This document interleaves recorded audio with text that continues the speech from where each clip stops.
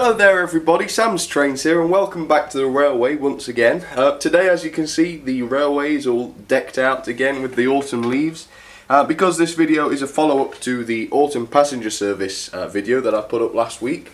This time, quite predictably, this video is going to be based on freight. Now, not necessarily are the locomotives going to be freight ones, but they're certainly going to be suitable in my eyes for freight. So hopefully you'll enjoy it, sit back and relax. And yeah, let's see how it goes, get a couple of locos running, and yeah, let's have some fun. Alright, let's see what we got coming up first. Alright, so the first example is sat at the station, which is basically ready to go. This is a Hornby 2P. Obviously 2P implies that it's a passenger locomotive, which of course it is in real life. But I just thought it's quite a smart loco. I've not run it for a while, and it doesn't look bad running some freight. And as you can see behind her there, she's got quite a sizable rake of wagons, about the right sort of amount for real life. You know, she wasn't a particularly powerful locomotive, of course, being just a 440, but should certainly be able to do this in real life, and the model more than manages it because of the traction tyres. Alright, so let's watch her set off then, and as soon as she's up to speed I'll give you a little bit of information about the class in real life. Alright, let's go.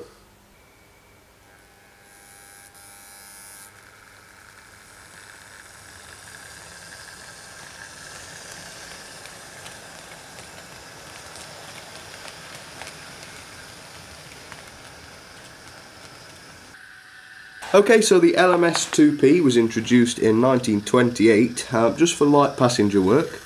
There are 138 of them produced between 1928 and 1932, so that's quite a long production run of about 6 years. Sadly, all of them were scrapped and none of them remain, which is a great shame. But luckily we've got them in model form so that we can still remember them at the very least. So let's watch her go around a little while, and then we'll start off with the next loco.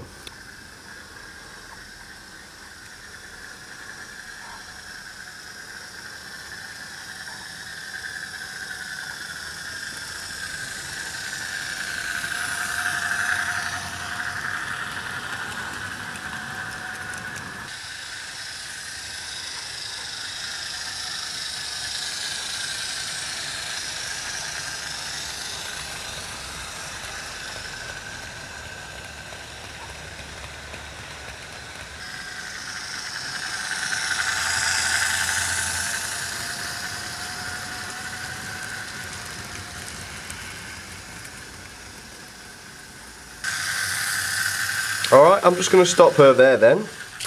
And the next loco is actually a little way around the layout, so I'm going to head up there now for you, and let's introduce her.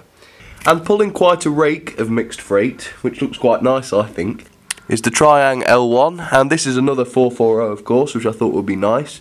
Again, it's more of a passenger loco this one, but again I think it does look quite nice pulling freight.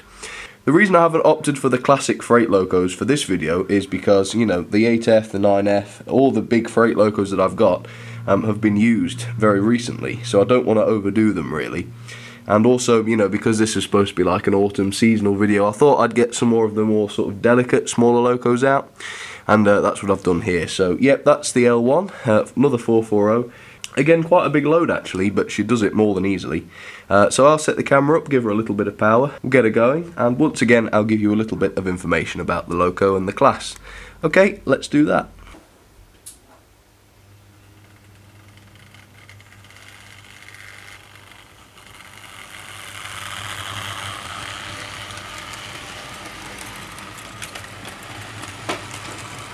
Okay, so the L1 440s were originally designed for the Southern Railway, but of course my version is BR, and of course you might know that I've actually got one of the Southern locos, you know, the same loco but in a Southern livery, that's what I mean.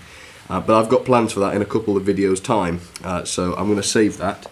Anyway, they were designed by Richard Maunsell, and there were 15 of them produced in 1926, and sadly once again they were all withdrawn between 1959 and 1962. And then they were all scrapped, which is again another sad story because we've not got any of them left. But having said that, hopefully you can enjoy my model of her and all the other various models of her that there are out there in the world. So yeah, let's keep her going for a little while longer, and then I'll restart the 2P and get them to go together.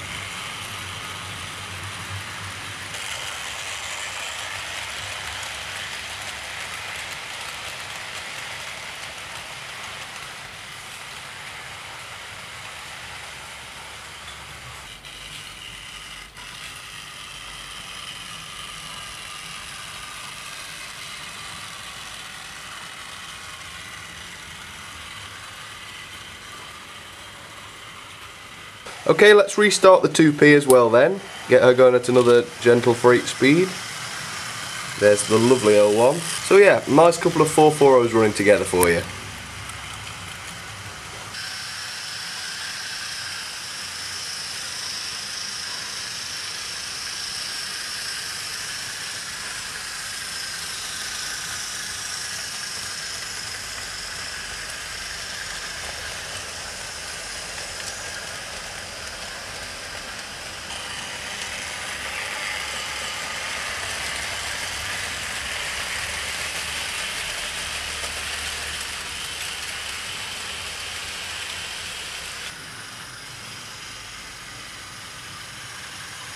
Yeah, I think they're a nice pair, aren't they? They certainly look quite nice together, if a little bit different.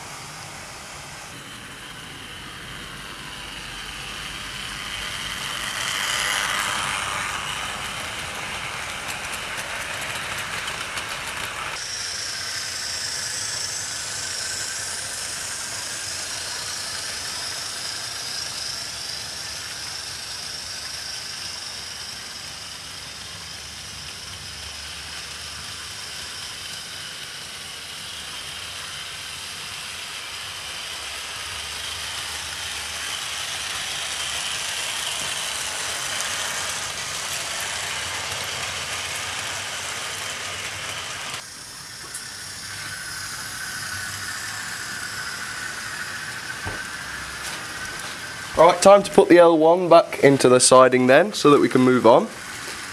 Yep, she did that quite nice. Right, and let's go and do the same with the 2P. Right, we'll send her through here then, into one of these sidings, where hopefully she won't derail. Right, let's wait for her.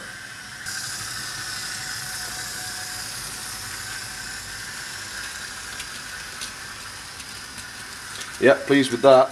Okay, stop her there, that's nice. Alright, let's go and introduce you to the next couple of locos. Okay, so next is the lovely Annie B12. There's all sorts of different types of B12 locomotives, and I'll tell you all about that in a second. But let's get her out to start with so I can show you her in a little better detail, and also show you what she'll be pulling. So let's get that point there, and let's give her a little juice and get her to come round to the front. Alright, let's do that.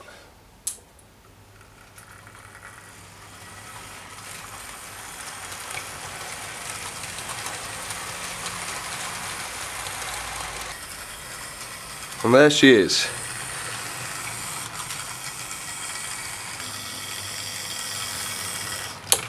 Whoa, that wasn't such a smooth stop.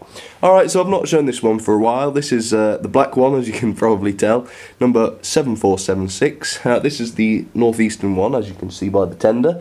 I've got loads of these, and they do come in all different sorts of liveries and companies. There's certainly LNER ones, BR ones, all sorts, but I did think this one was quite a nice one to run today. Again, she's running quite a bit of freight. This is all sort of confectionery, food and drink related freight. So we've got all the McVitie's, the crisps, the snacks, nuts, chocolate and milk.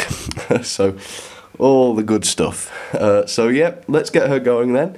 And as I've always done so far, I'll give you a bit more information about the class and how they got to where they are. So yeah, let's do that. So what we now know as the B12, at the time the LNER B12, was originally built for the GER and was known as the class S69 or S69 class. And these were originally built by SD Holden, but lots of them were rebuilt and altered into lots of different subclasses, the B12 I suppose being the most common of them. Originally though, there were 81 of the locomotives produced between 1911 and 1928, so a good long time. And all of them were scrapped except one, which is a shame, but of course we've got one left, so that's really good news. Okay, enjoy her for a second and then we'll get the next loco out for you.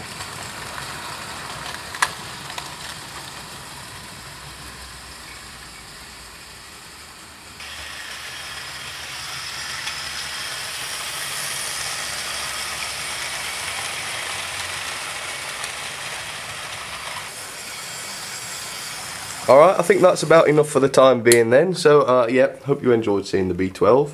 Alright, now to introduce the final loco of the day then, and this is again another really good one. I really like this one. So yeah, let's go show it to you. Okay, and here it is. It's the lovely Triang Battle of Britain, and this one's the Winston Churchill version. And again, really probably wouldn't necessarily have been a freight locomotive. I think they did a bit of both probably, didn't they? But I have got sort of like a farm themed rolling stock on the back of there. So you've got some Southern Railway, what look to me like livestock wagons, straight behind the loco. You've also got some pork cars, so perhaps it was a pig farm, I don't know. A couple of random wagons and a boxcar and some low loaders as well. And as well as a brake van, of course, on the back. So yeah, let's get her off. Let's give her a little bit of a run round and see how we get on. I'll just get the point then, if I can reach. Oh, that was a nasty stretch. Alright, let's get her going then. And I'll give you some information, of course. I won't keep saying that, and I think you probably get it. Alright, here we go. Okay, so the class of loco was built for the Southern Railway, of course, and is called the West Country or the Battle of Britain class. And their nicknames, or not nicknames, are sort of referred to as Light Pacifics, and of course they were designed by Oliver Bulleid, which you can normally tell by the wheels, I suppose, this sort of famous Bulleid wheels. There were 110 of them produced between 1945 and 1951, so again, 6 years. 40 of them were scrapped, 10 of them were preserved, and 60 of them were rebuilt so that they didn't have that chain-driven valve gear, which the Battle of Britain did. And I suppose that was known as the Merchant Navy, which we've all seen about and heard about. So yeah, I'll let her run a little bit longer on her own, and then we'll get the B12 to run along with her too. And then that'll be it.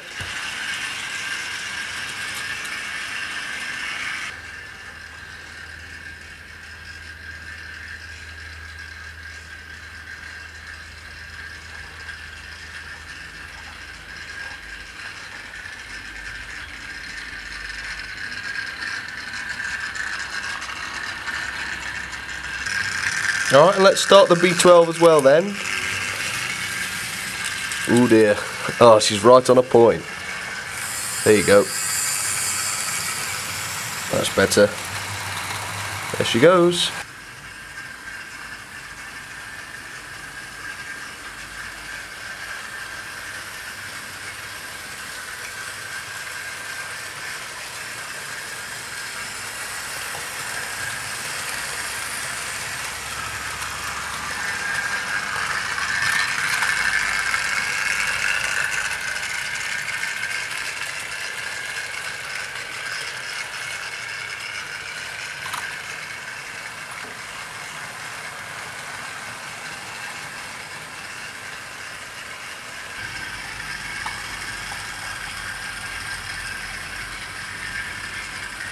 Yep, quite a nice gentle brake speed anyway, I think. Seem to like it, don't they? Not struggling too much. Or at all, really.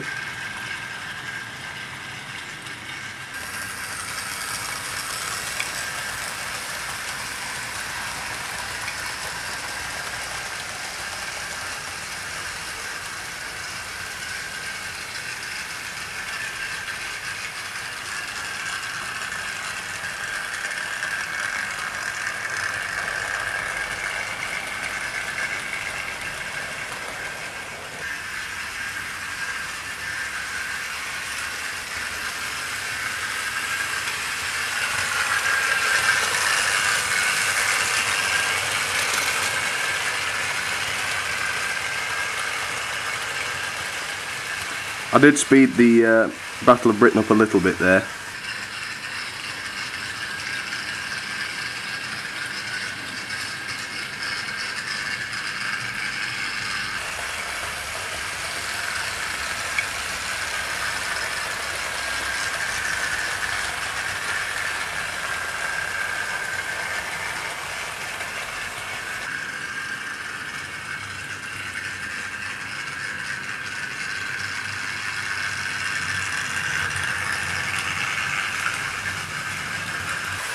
Alright, let's do a couple of station stops then. We'll stop them both up in the country area, and then we'll say our goodbyes.